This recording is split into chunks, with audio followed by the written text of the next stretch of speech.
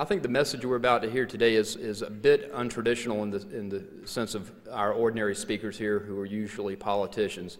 But I do think, and I know a number of you agree with me on this, that her message has every bit, if not more, significance to the future of this state for little children like that little 6-month-old baby in the corner as any politician's message that we hear regularly. I'm as excited as I can be. In this fast-paced world, I think we have to pause and think and reevaluate the significance of the family to all of our lives and all of our futures. And I think today's speaker, Professor Elizabeth Fox-Genovese of Emory University, has some very cogent remarks to make in that regard. So without further ado, please join me in welcoming Professor Elizabeth Fox-Genovese.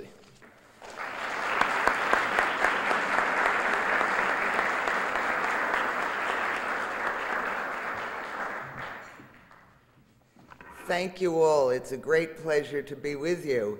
And I will say that although we don't always think of family issues and women's issues with respect to hard politics, this year that may be a serious error.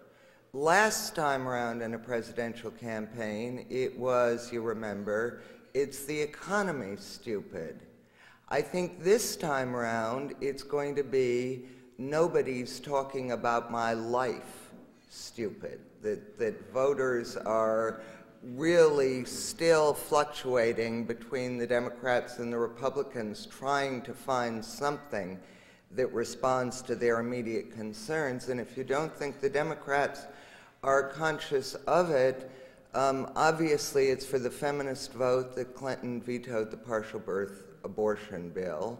But at the same time, the Democrats, we learn, are making a great effort to appeal to what they think of as ordinary women, and they're puzzled to death that these nice working mothers seem not to vote Democratic.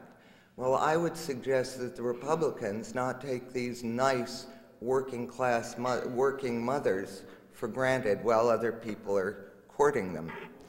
Official feminism, as represented by NOW, NARAL, the Fund for the Feminist Majority, and the Ms. Foundation, has shown little interest in families and children, except in the case of single mothers and single-sex marriage.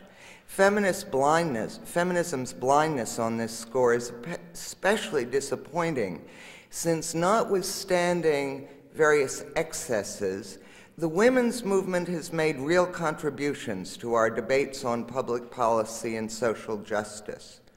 Briefly, few women or men would today oppose equal pay for equal work, a woman's right to get credit in her own name, or zero tolerance for sexual harassment. And I mean the real thing, not the fake. Even in the very recent past, women have typically earned much less than men, even when they have performed the same work, and they were frequently barred from desirable occupations.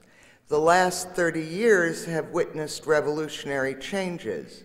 Today, women outnumber men in college and are close to matching them in graduate and professional schools.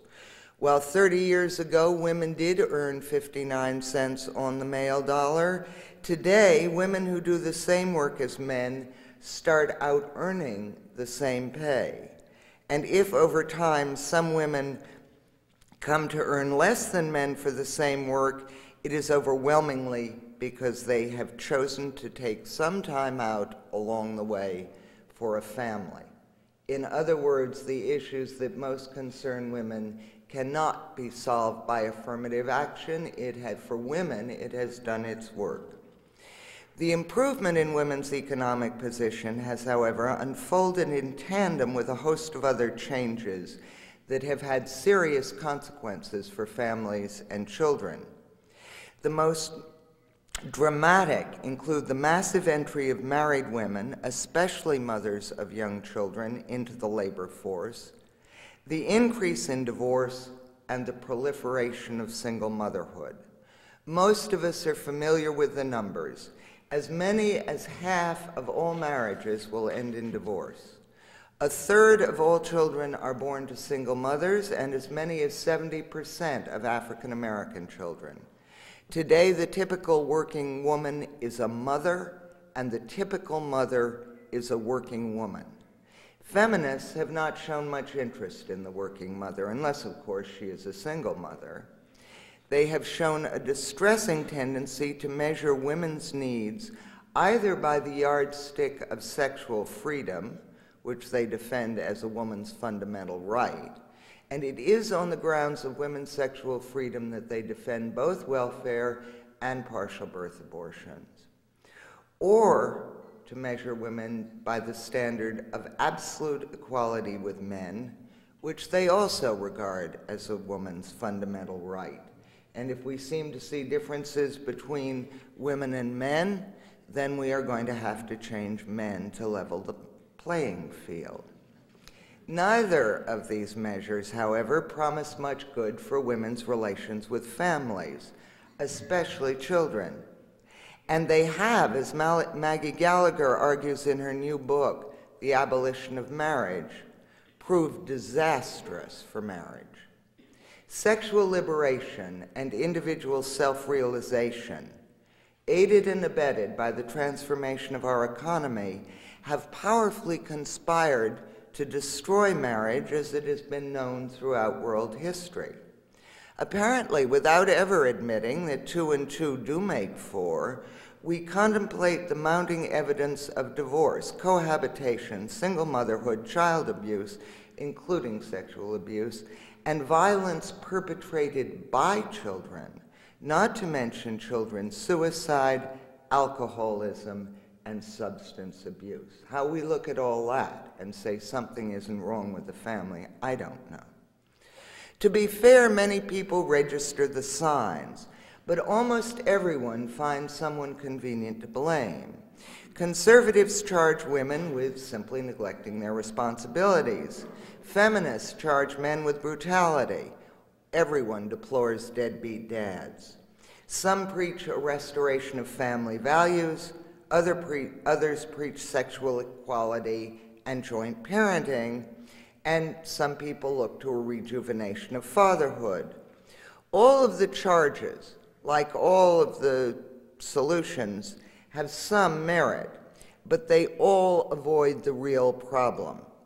Marriage as the essential social unit, the glue that binds men and women to one another and from infancy binds children to society, has disintegrated.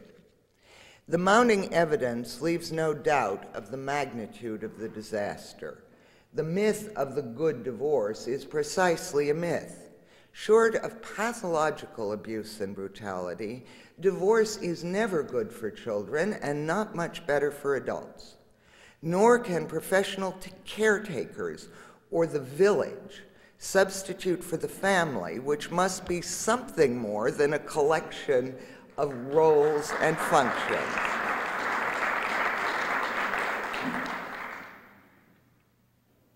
Remarriages following a divorce solve none of the problems and frequently exacerbate them. Stepfathers rarely invest as much time and love in children as biological fathers and are much more likely to abuse them. Sexual abuse is overwhelmingly perpetuated by stepfathers and mothers' live-in boyfriends. This is not natural fathers who are suddenly turning against their children. Meanwhile, divorced biological fathers rapidly lose the sense of responsibility for and everyday engagement with children with whom they do not live. Cohabitation before marriage does not improve the marriage's chances for success. It weakens them. Divorced mothers can rarely provide children with the attention, resources, and opportunities they need and to which they are entitled. And the children of mothers who have never married fare even worse than those of divorced mothers. And if you think that the moral and emotional commitment of a father doesn't matter to a child, just think that the children of widowed mothers do very well, even when they lack economic resources, because they have the sense they lost their father through a stroke of fate or an act of God, not because he walked out on them.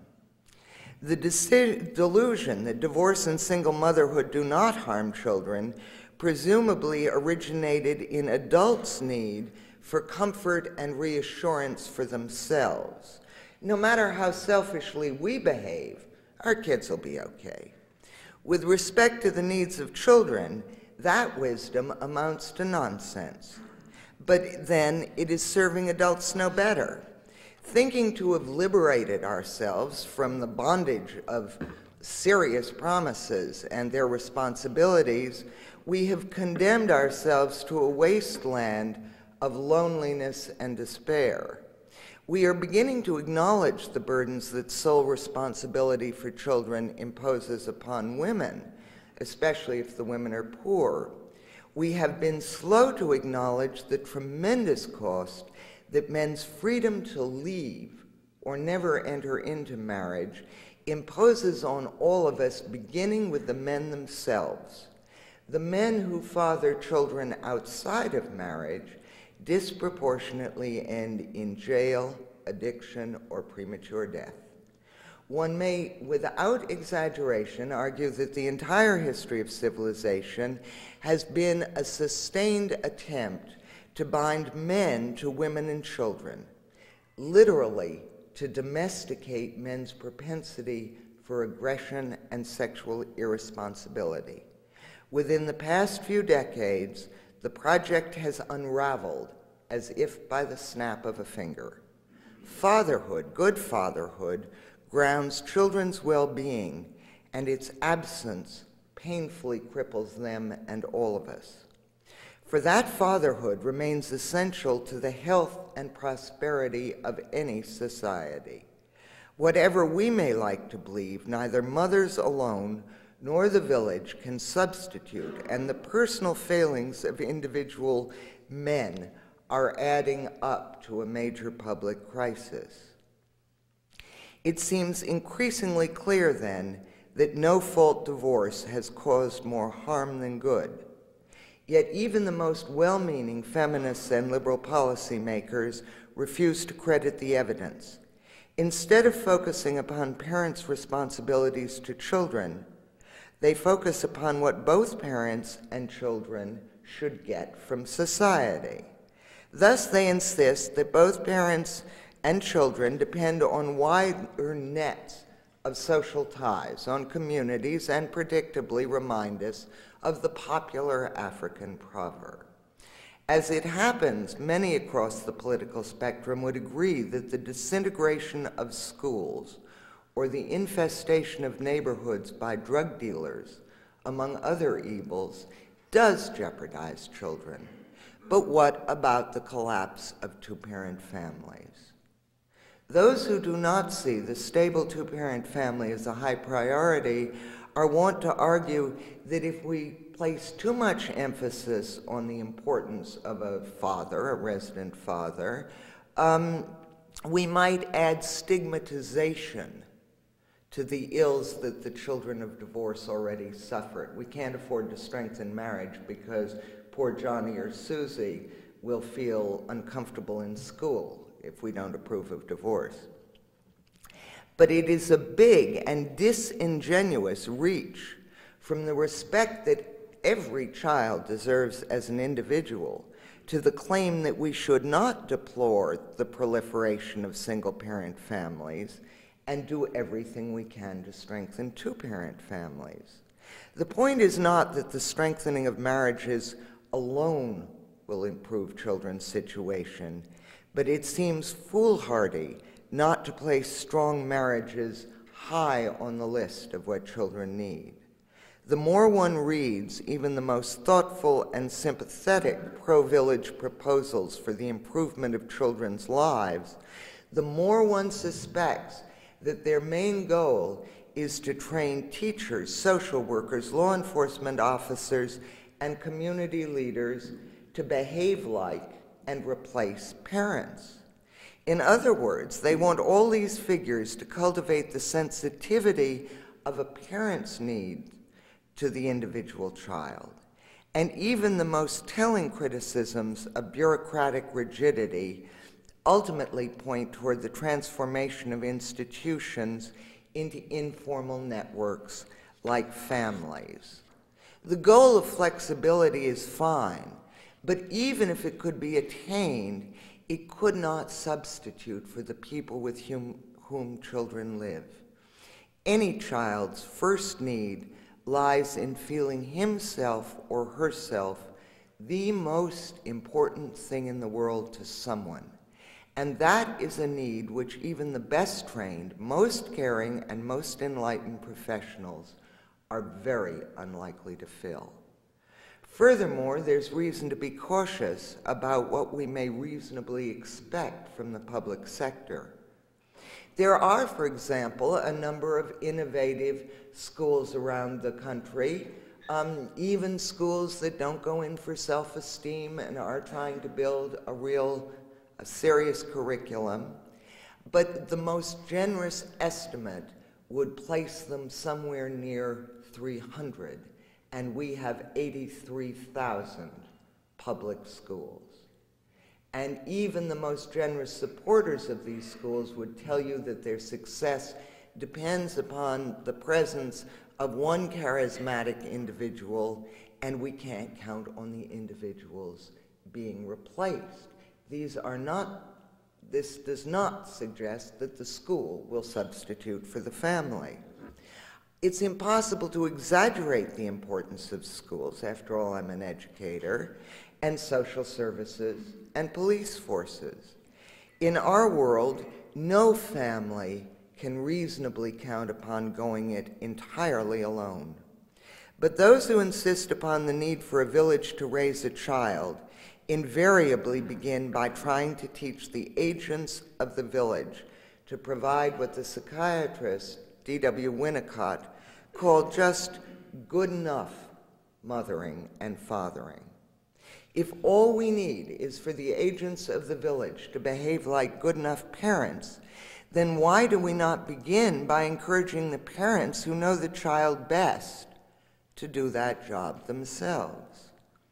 Then, when they need help, as most parents do, we can encourage the agents of the village to behave like good enough public servants.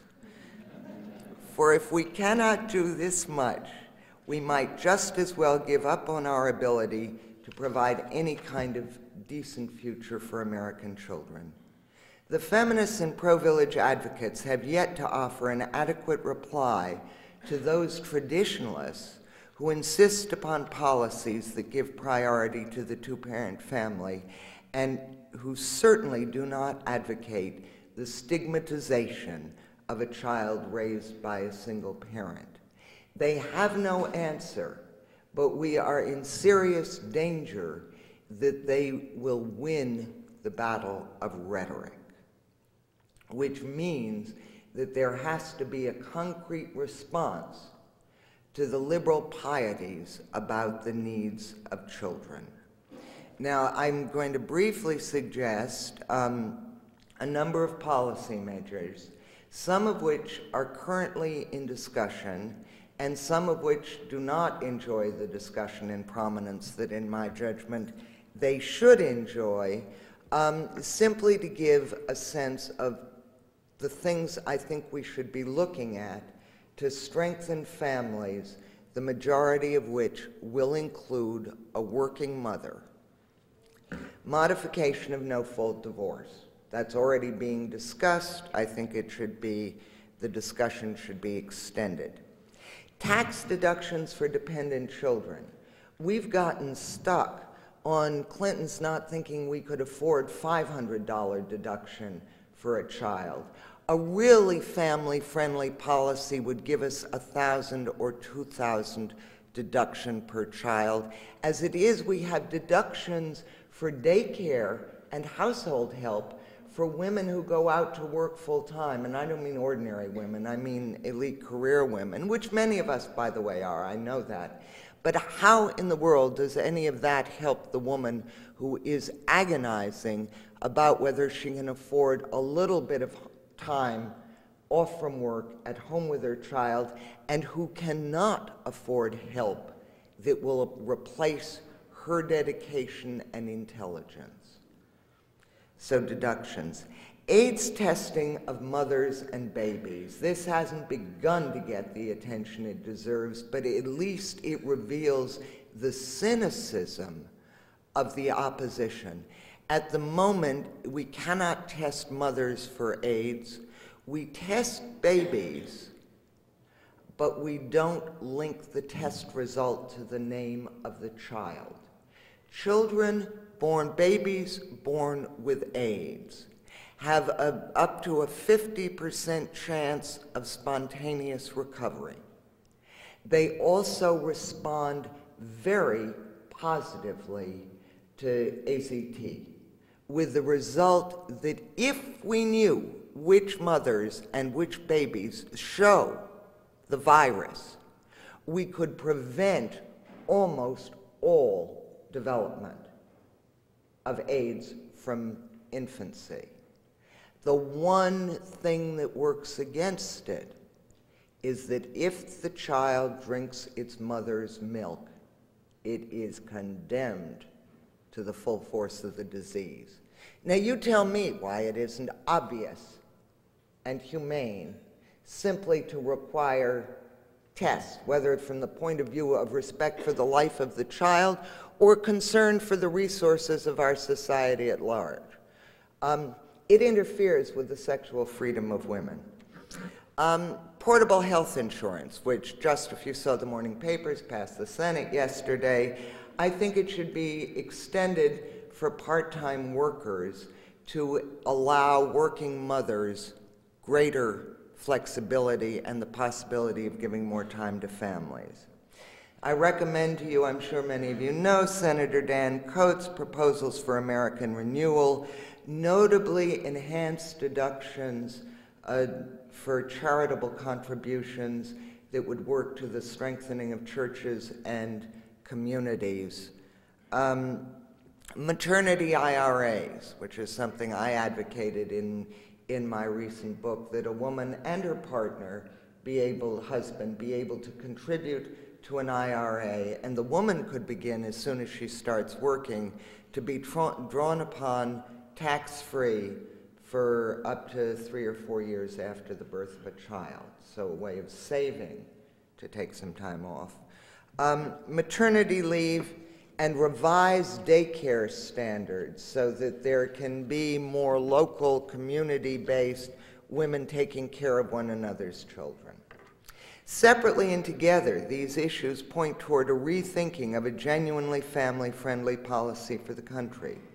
But they do not point toward a rollback of basic gains for the women's movement.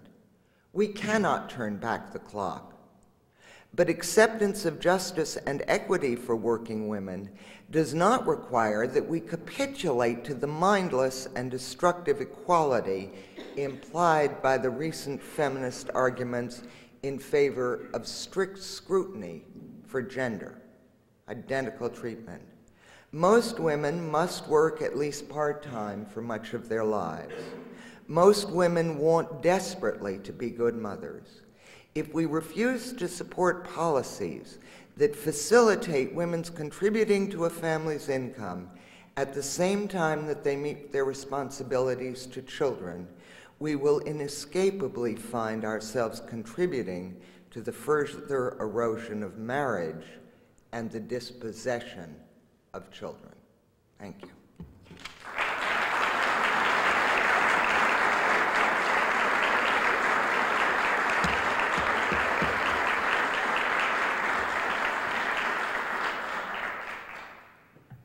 Questions, attacks, whatever. Yes, sir. What do you feel are the major causes of divorce in America, and what could be done to obviate some of these causes? Look, I believe that one of the major causes of divorce is the ease of getting divorced, that the very idea of a binding commitment, the incentive to make it work, and I'm not arguing for masochism. No one should stay with someone who beats them up physically. But the sense that both sides, man and woman, that the goal is to work it out rather than to get what I want. Second, culture, and culture does matter in all of this, and Bill Kristol is one of the first to say so. The idea that somehow the romantic love of late teens and early 20s is the norm for love, and that it will continue in precisely the same form throughout life. I mean, every adult in this room knows that there are different kinds of love, and that the deepening love of a good marriage is not precisely the same thing as the flutter of dating when you're in high school or college. You know, but I think there's an ideal of being in love. I have real doubts about some of the consequences of the sexual revolution.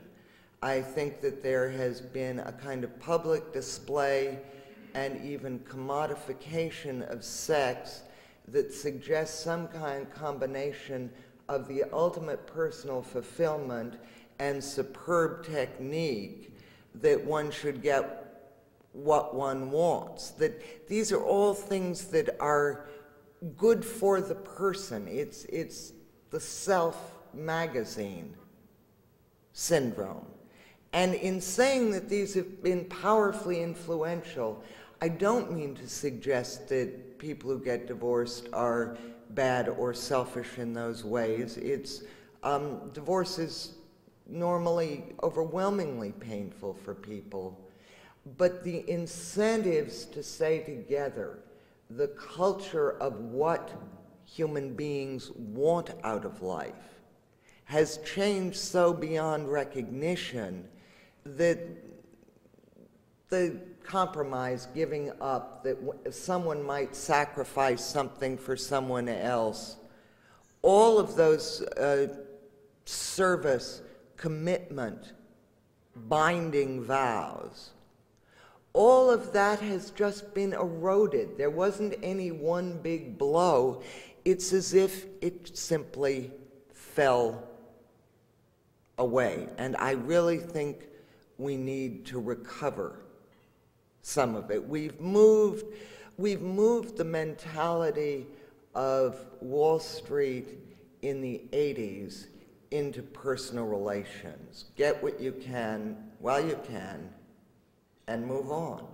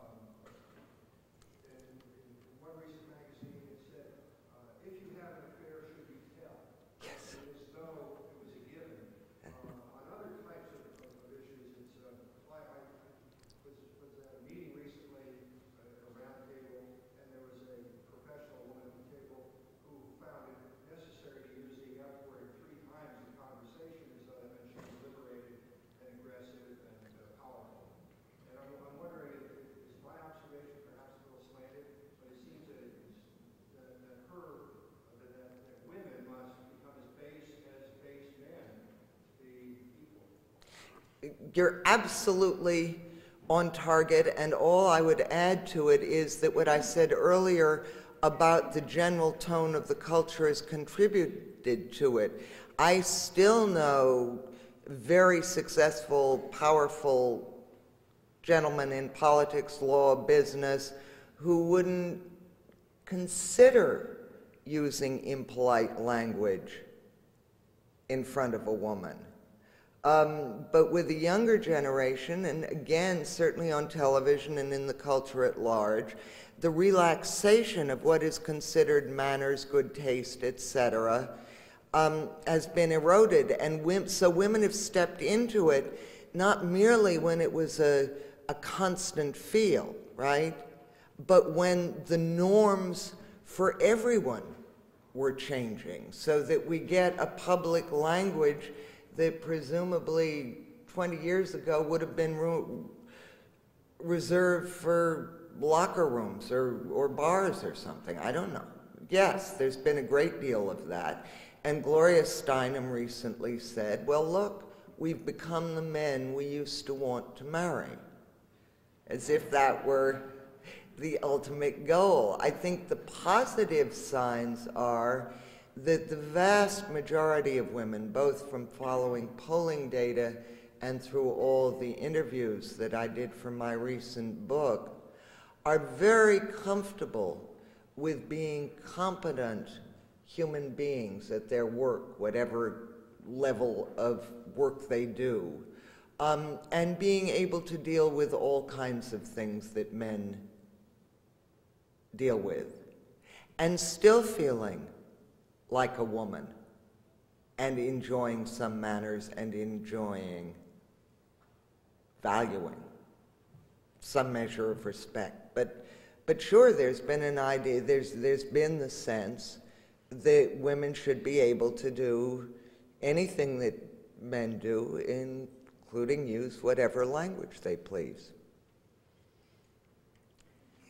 I'm troubled by the fact that modern feminism seems to be focusing on painting women as victims, when I thought this goal for the last 20 years is to say, no, we're not the weaker sex. I mean, you know, whether you agree with that or not, that seemed to be the goal. And yet now there's such an emphasis from, I heard Gloria Steinem speak in Atlanta recently on the whole violence thing, and I thought this is just a victim thing over and over. Could you speak to that? Yes, of course you're right about that. And in general, I regard the victim line as preposterous, but also potentially dangerous. I wish I could be flip about it. But part of the emphasis on women as victims is used to justify a strengthening of not the village this time, but the state, of laws that interfere more with people's lives, of rules for kinds of behavior that used to be entrusted to manners and to decency, of protection for indiscretion would be charitable in my judgment, but for to be protected while you court danger. And for the life of me, I do not understand why a woman's freedom depends upon the right to go out to a singles bar late at night, dressed in something that resembles a nightgown, without a whole lot of underwear, and then some hours later, wherever they happen to find themselves, just say no. Yes, I loathe rape. She should be able just to say no. But the idea of pushing the test case to that point on the assumption that you're a victim, so someone will step in and take it over for you. I mean, there's a certain point beyond which, if an adult woman gets herself in an ambiguous or charged sexual situation, it's like entering the bull ring. You know, if you're gonna, or the boxing ring, if you're gonna fight as equals, then enjoy the danger and take responsibility for yourself. And if you don't like danger, as in fact, I think most women do not, then a little prudence is probably in order. But the emphasis on victim is designed to disguise all of these subtleties and what women's own personal role is in defining their place in a social setting. And I don't want to go on too long, but you could say the same thing for education, where the consequences risk being even more serious, because gender equity in education, that just slipped through without a whole lot of people's noticing it within the last year treats women as victims educationally, when all the statistics, by the way, show that women are doing better than men, and argues for a redesigning of curriculum, for the ways in which boys should be treated by teachers in classrooms, and on and on and on, to compensate for women's victim status. And the consequences for education could be real serious. When Speaker Gingrich about 6 months ago mentioned Gertrude Himmelfarb's suggestion that shame be restored to the dialogue or discussion, and of course he was drawn in quarter to that suggestion. You talked about marriage. What about illegitimacy? He was talking about illegitimacy that never has the marriage context. What do you do to, other than pass policies, to get people to refrain from that, men and women, from creating children outside of marriage?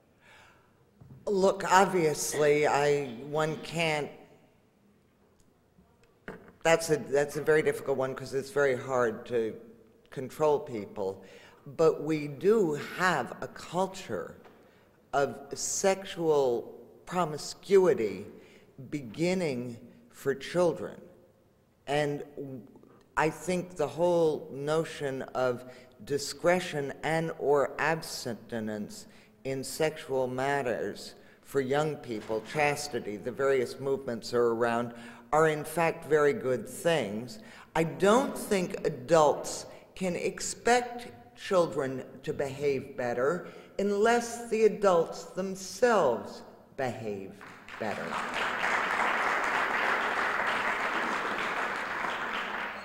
We have to give kids the sense of what we admire. And yes, I agree with Gertrude Himmelfarb, who's a friend and I work with, and with Gingrich. Shame is important, and it's a very delicate balance. I mentioned something analogous in my talk, between stigmatizing a child and disapproving adult behavior. But I think we have to learn to draw that line. The Catholic Church always says, condemn, hate the sin, but not the sinner. There's got to be a combination of charity and respect and even love for individual people and a sense of the real needs and values of society as a whole.